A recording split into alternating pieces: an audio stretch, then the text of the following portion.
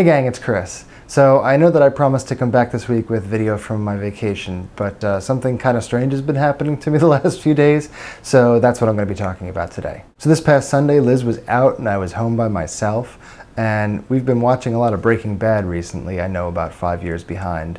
And like most people, we've been watching it on Netflix in 4 to 5 episode doses. One of the things about Breaking Bad that really interests me is how it sort of plays two of the United States' worst policy failures off each other, specifically the for-profit healthcare industry and the colossal failure that is the war on drugs that's created this enormous black market in which people can make money from making and selling drugs like methamphetamine. So with a few hours to myself on Sunday afternoon, I decided to draw a little cartoon strip based on this idea. It took me about an hour to write and draw, probably another hour to scan into the computer to color and letter. And the end result is, in my opinion, kind of sloppy and lazy looking, but it was good enough that I thought I'd throw it up on the web. I did the same thing I usually do with anything I created. I put it on my Facebook, my Tumblr, on Twitter. A couple of people on Twitter gave me retweets, a couple of people on Facebook liked it, just the usual thing. A little before lunchtime on Monday, I happened to look at my Twitter traffic and I noticed I had about 50 retweets, which is a hell of a lot for me, and I thought that was pretty cool. A little while later, that 50 was 100, then 200, then 400.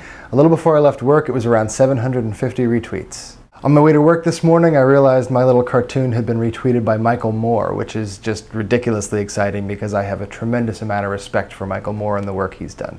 At this point, I've lost track of how many times it's been seen. I can't keep up with all the retweets. It's been on BuzzFeed and Facebook, and I don't even know. I think it's somewhere between 50,000 and 100,000 views, but honestly, I don't even know how to look that up. Now, I realize for a lot of YouTubers, that's no big deal. I mean, a lot of you folks are getting like 1 million or 5 million or 10 million hits on your videos, but I'm getting like 200 on a good video, and I think my average tweet has something like 10 retweets. So for me, this is like ridiculously exciting. And mostly, I just want to share my incredible gratitude with every one of you who thought my little cartoon was good enough to put in your feed and share with the people who follow and respect you. But I have learned a few things that I thought were interesting, and I just wanted to come share them here. First off, I'm sorry that I haven't drawn more cartoons, I guess. I've got a bunch of Google searches for Christopher Keelty cartoonist, Christopher Keelty cartoons. Yeah, that's the only one.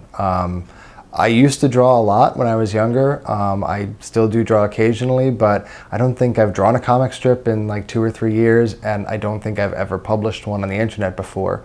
So I'm sorry, I guess. I'm happy to draw more if you guys enjoy it, so I guess speak up. Secondly, you know, a cartoon is really just a visual joke. It's not meant to be like a damning case against American healthcare, but a surprising number of people have wanted to engage me with the same old tired arguments about healthcare that we've been hearing for, geez, I don't know, 10, 20 years at this point.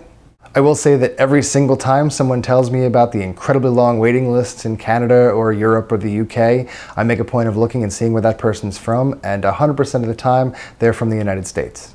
And so far, 100% of the people from Canada and the UK disagree with that point.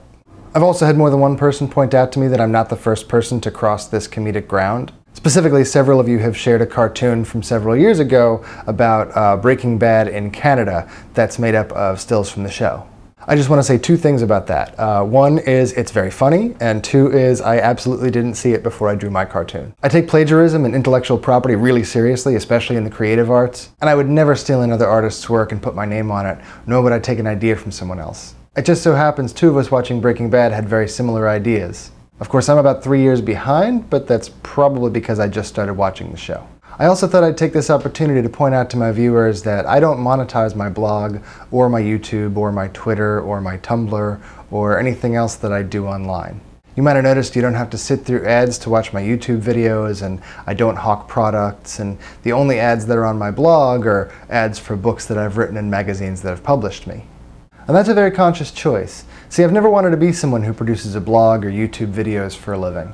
No disrespect to those of you who do. I mean, I watch a lot of your videos and I enjoy them a lot. But I've never wanted to be somebody who produces content as link bait or with the intention of going viral. That's not how I drew this cartoon, and that's not how I intend to produce any of my future work. My long-term aspiration is to make it as a novelist, and I do view my social networking presence as an opportunity to make connections with new readers. But first and foremost, I see the internet and YouTube in particular as a conversation between human beings.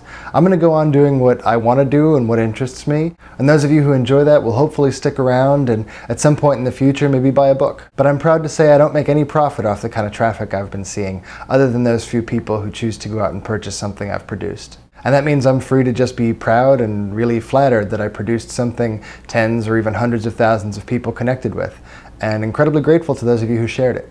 So that's where I'm going to end the video for today. I will link to the cartoon in question just in case you haven't seen it and you're wondering what I'm talking about. And since we've been talking about my social networking preference, I will say I would love it if you want to follow me on Tumblr, subscribe to my blog, follow me on Twitter. I do have one book, a short story, for sale on Amazon. It'll cost you 99 cents. Don't feel pressured to buy it, but if you'd like to, I will certainly be grateful for my share of that. I will be back next week, or maybe sooner, depending on how fast I can edit video. Until then, thanks for watching, thanks for thinking, and just thank you for making me feel a little bit internet famous.